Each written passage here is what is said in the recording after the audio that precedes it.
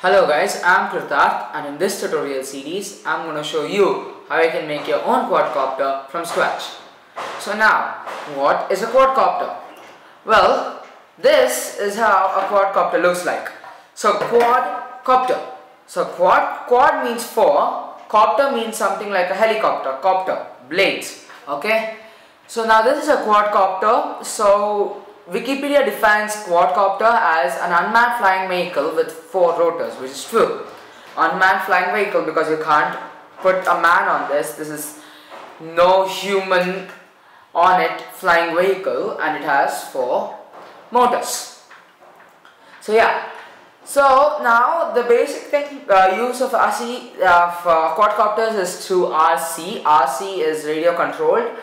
So now you can do pretty cool things with these quadcopters, like you can add an FPV, and let's just say you're going on trekking and you want the quadcopter to get good pictures of you from the air. You can put this up, get it on the quadcopter, get it on your hike, get an aerial view of all the things that are going on over there. So that's one good thing you can do for this, that is aerial view FPV quadcoptering. You can also do some things like aerial photography and also aerial video shooting. Now the next thing about this quadcopter is it can lift a lot of weight and is very expandable. So now tomorrow you want to add GPS on this, you can go add a GPS. As you can see, the quadcopter has a lot of expansions that you can do onto this. So like now as you can see over here that the middle bay is completely free and even the down part, and this is the one that I have built. So now these quadcopters can be expanded onto a lot more platforms than only just quadcopter and stuff. Now the next thing is, it's the very trendy stuff right now. Quadcopters are going to be very trendy stuff right now, and it's also very useful for the hobbyists and people who just like to fly or build something. So that's the thing about this quadcopter. Now the next thing is, why should I build a quadcopter? Why can't I go and buy a quadcopter? So now the reason why you have to build a quadcopter is, one is the experience of building. So the experience of building a quadcopter is amazing. You've got an amazing experience of building the quadcopter. Now the next thing is, it's going to be very cheap. So something like the DJI Phantom would cost you $500. Now this thing can do pretty much what a DJI Phantom can do, just that it does not have an FPV, and it just cost me about $150 to $200. So now yeah, so it's very cheap. You can do a lot more stuff with a lot less cost. So if you guys going on a budget thingy, this is the one that you want to go for. Next thing is, companies like DJI Phantom and other companies, they only give you their quads. They give you what their quad is meant to do. They give you what they want to sell you. They don't give you what you want. Now let's just say you are into drone racing. So now for people who don't know what's drone racing is basically like RC car racing but with drones. So yeah, I'll give you some links if I can find some for drone racing down in the description. But yeah, that's what drone racing is. So now let's just say you want something that's can hold FPV, good FPVs like the heavy ones, can do a bit of weightlifting, an experimental quad, but can also do drone racing. So then this one is actually a good model for drone racing, only like I forgot to remove this, then it's going to be good drone racing quads. And the next thing is, you can make your own specifications out of this. So you can add your own power, you can add your own battery life, you can add your own control board, you can add your own transmitter or receiver. You're not bound to the things that only the person who's going to sell this to you is adding onto this. You can add your own features on this. Next thing is, people who like to code, do programming and all, this is again very good for them. As building this is like a Lego block, but if you want to actually program this board or build this board, it's going to take some power, and it's a good challenge for programming your own board. So that's one thing I want to do. I want to program my own board, but I need to check that out later.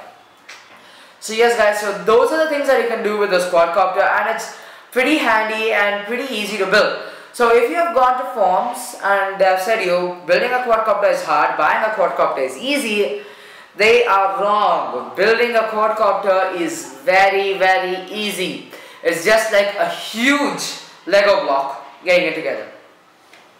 Now guys, the other thing about this quadcopter that's really cool is if you guys are going to build one that you can repair it easily. So tomorrow, let's just say you broke something or you want to make a modification, you can do it yourself. As these technologies are not going to go very far, they're not going to get changed, they're all going to use the same type of thing that there's going to be used today. So 10 years down the line, this could still be the major thing that you guys are going to be working on. So yeah, that's the good part of quadcopters, and they are also very fun to go ahead and fly. They've got a good battery life. So my quadcopter over here, having a 5200 mAh battery, can fly for up to 15 to 25 minutes on a full charge.